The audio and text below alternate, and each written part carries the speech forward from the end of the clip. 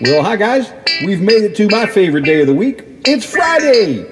Hey, get ready for the Jump Ministry message of the day. The sun is up. You should be up and moving. Come on now. Let's have some fun.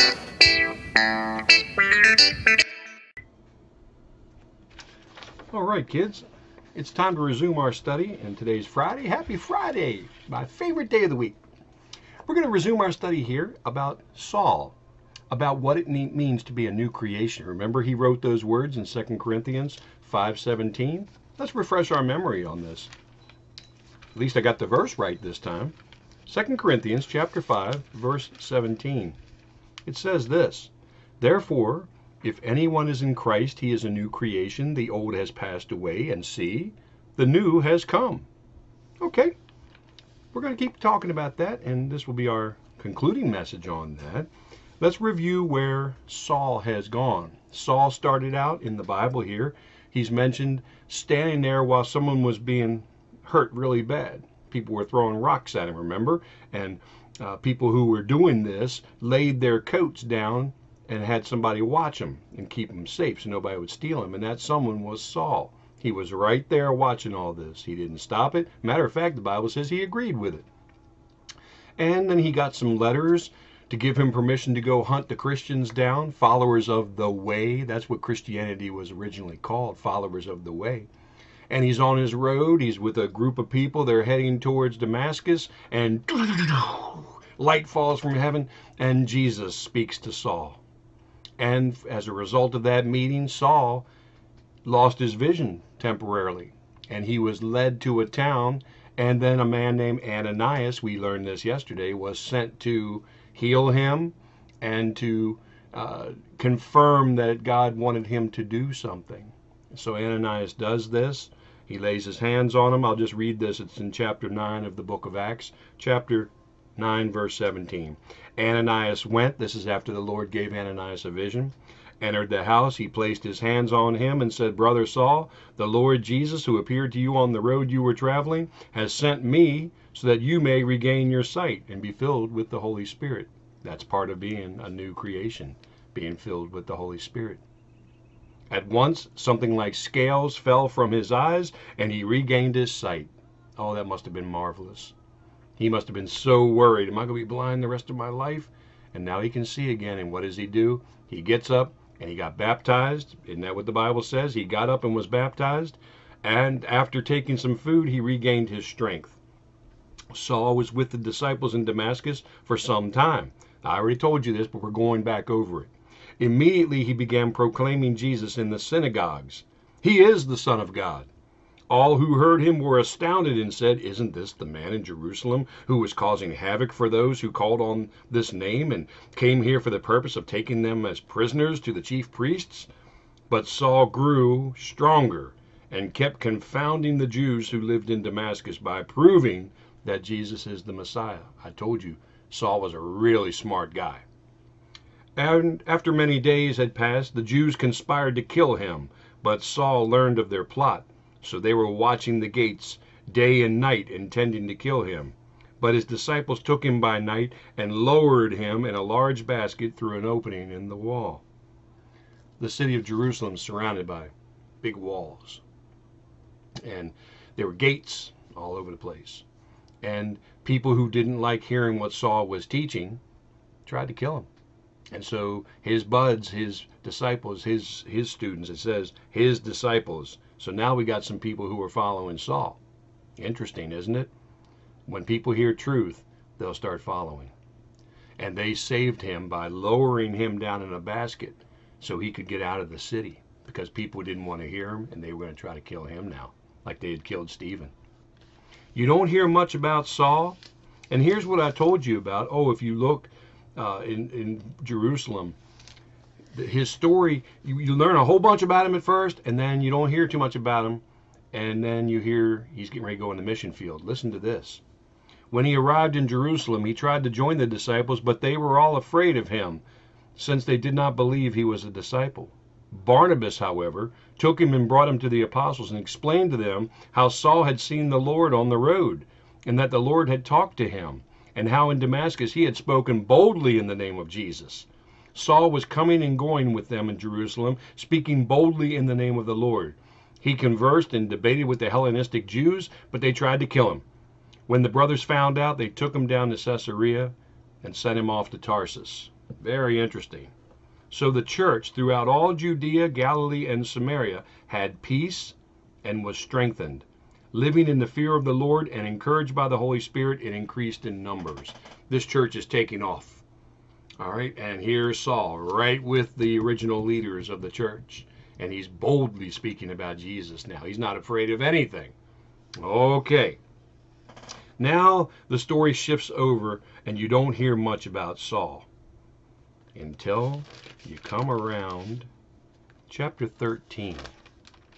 Chapter 13 is a changing point in something about Saul. A lot of people think Jesus changed Saul's name on the road to Damascus. That's not true at all. Saul was a Jewish name. It was a Hebrew name. It was actually a name of a king, in the Jewish king Saul. One of the first kings, the first king. That's right. The very first king was named Saul in Jerusalem. And so Saul might have been named after him. It was a name of royalty. But Saul was being sent to talk to people who were not Jewish. And so what he did was he used his Gentile name. And we're going to see this in a second. Because the Bible doesn't say when he changed his name. Well, he never really changed it. He was still Saul, and Jesus called him Saul. Jesus didn't call him Paul. He called him Saul. This is important for you to learn this, because a lot of people get confused and think when that lightning came down and Jesus talked to Saul that he changed his name that day, and that's not the case at all. Listen to here. I'm in chapter 13. Now in the church at Antioch, there were prophets and teachers, Barnabas, Simeon, who was called Niger, Lucius of Cyrene, Manaen, a close friend of Herod the Tetrarch, and Saul.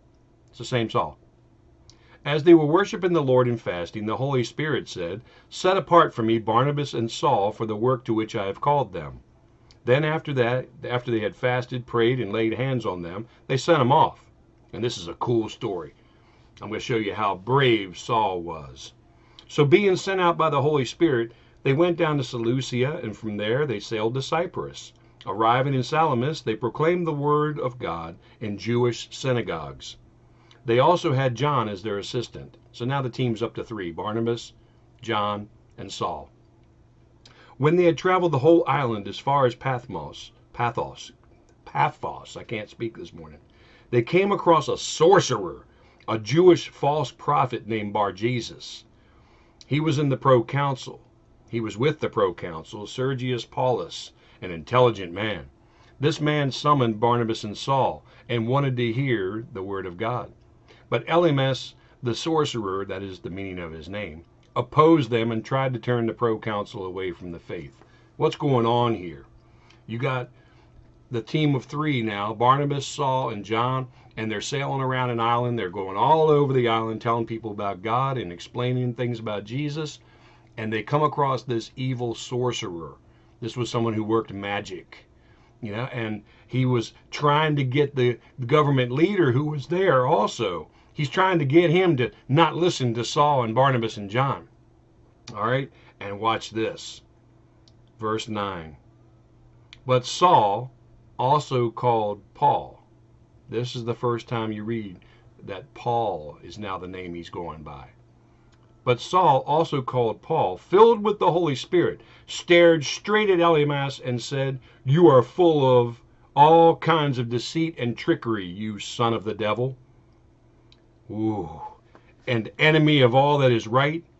Won't you ever stop perverting the straight paths of the Lord? Now look, the Lord's hand is against you. You're going to be blind and will not see the sun for a time." Immediately a mist and darkness fell on him, and he went around seeking someone to lead him by the hand. Then, when he saw what happened, the proconsul believed, because he was astonished at the teaching of the Lord. That's a lot of words I read to you. But I wanted to show you that Saul now started using his name, his Gentile name, his non-Jewish name of Paul. And being full of the Holy Spirit, he went right up against somebody who was trying to stop the word of God from getting out. He called him a son of the devil, and then he said, now the Lord's hand is on you, and you're not going to be able to see. And it happened immediately like this. Well, that government official who was watching all this going on, all of a sudden he started really paying attention. He goes, this must be real. Tell me more. The proconsul believed. It said he believed. So I believe he was saved right there. Somebody who had never heard about Jesus, never really paid attention to any of this, and he saw some stuff go on and said, wow, I believe. Now, do you see how bold Saul, who's now going by the name Paul, see how he's a new creation? It wasn't just a few short weeks ago. He was killing Christians and trying to get them locked up in jail. And now he's going around into the Jewish churches and he's preaching about Jesus. He's a new creation. And see how the people didn't believe it at first? But it took a friend coming along named Barnabas. So see, sometimes people aren't going to believe us and they don't want to hear us when we're talking about Jesus. And that's why it's good to have a buddy with you so you can encourage each other. Because telling people about Jesus sometimes is kind of hard. And some people don't want to hear it. But we need to encourage each other. And I'm so encouraged to say that we're going to be gathering in church this Sunday. For the first time in many weeks. I don't know if Mom and Dad are coming or if you're coming. I hope you do. And if you can, and we're going to be safe, we're going to be wearing masks, and we're going to be very, very careful. But I'm going to be speaking again about new birth and about what we've talked about here. Because we should be hearing this a lot so we can think about this and be encouraged by this. All right, well, let's have our incredible devotion. I think I'm going to use a new camera, and we're going to go outside. I'm going to try something a little different. So I'll be right back. Bye-bye. Okay, we've moved outside. It is warm out here, isn't it, Corey? Yeah, it's hot. It is hot out here. It must be in the 80s, and it's humid. And we turned on the air conditioning for the first time, and praise the Lord, it didn't come on right away. And I had to go out there and play with it a little bit, but it started working. So the house has gotten cool, and Miss Cricket's happy, and the dogs are all curled up now, sleeping by the vents. So they have really thick fur, don't they? So they get really hot really quick, so we have to turn the air conditioning on for them. Today we're going to talk about which way does the wind blow? And that's from our indescribable book. And this is an interesting verse, isn't it? You want to read it for me? Uh-huh. Okay. Stand strong. Do not let anything move you. Always give yourselves fully to the work of the Lord. You know that your work in the Lord is never wasted. 1 Corinthians chapter 15, verse 58. That was pretty good, Corey. I think he got every word right, didn't he? I was trying to see around him. I was watching while he was reading it. Standing strong. Not letting anything move us. I wonder what this is going to be about today. Wind. It's about wind. Wind can be mysterious, even alarming. You can't see it, but you know it's there when it brushes across your face or makes the leaves shake, right? And you can hear it coming as it howls through the trees. But what is wind? That's an interesting question. Have you ever thought about that? What is wind? And what makes it blow? Wind is simply moving air. That movement is caused by differences in the air pressure, which are caused by differences in temperature. Warm air has a lower pressure and it wants to go up. It wants to rise. Okay. As it rises, cooler air, with its higher pressure, moves in and takes its place. This movement of warmer or cooler air is what creates wind. Now, that's probably the first time I've heard that. I never really thought about it. I know wind and I love flying kites and everything, but I've never thought about it being warm and cool air changing places with each other. Winds like the trade winds near the equator and the polar winds at the north and south poles almost always blow the same way. That's interesting. But local winds can change directions several times a day depending on what's happening in the weather around them. People can be like the wind sometimes. They change their direction, what they say, and how they act. Depending on what's happening around them or who's standing nearby. Do you do that? Do you change depending on who's around you? Do you say whatever other people want to hear?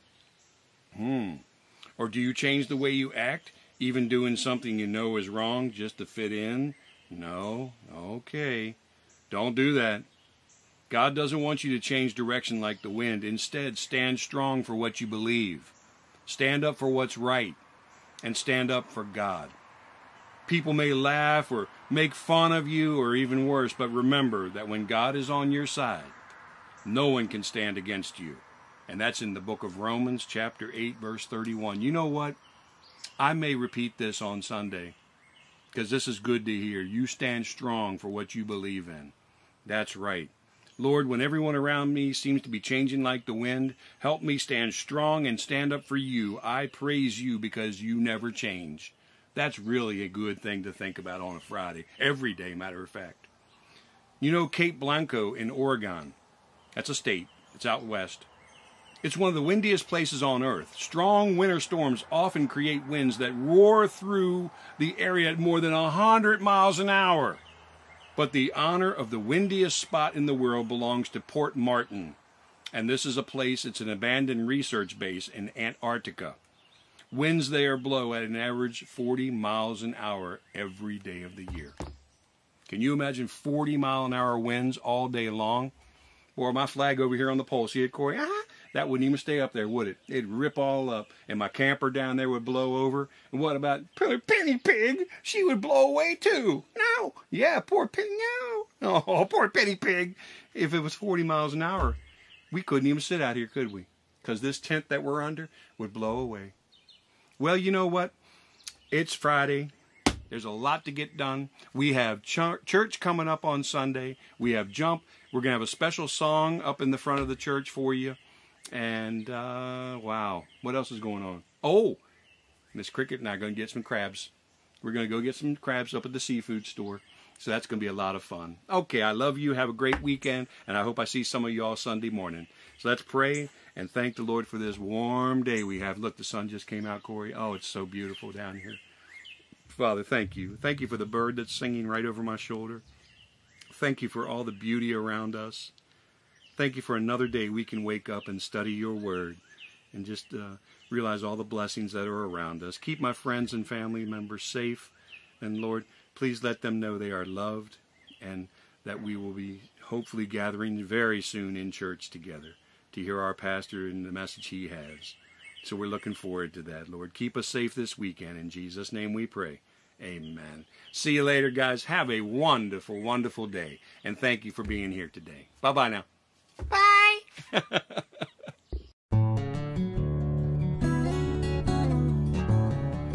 Well, thank you for spending time with us today. This has been the Jump Ministry Daily Devotional Message. If your children have any questions, they can email Pastor Bill at jumpministry@mac.com, and my phone number's in the membership directory. This has been Jump Ministry from the Church at St. Charles. Have a great day.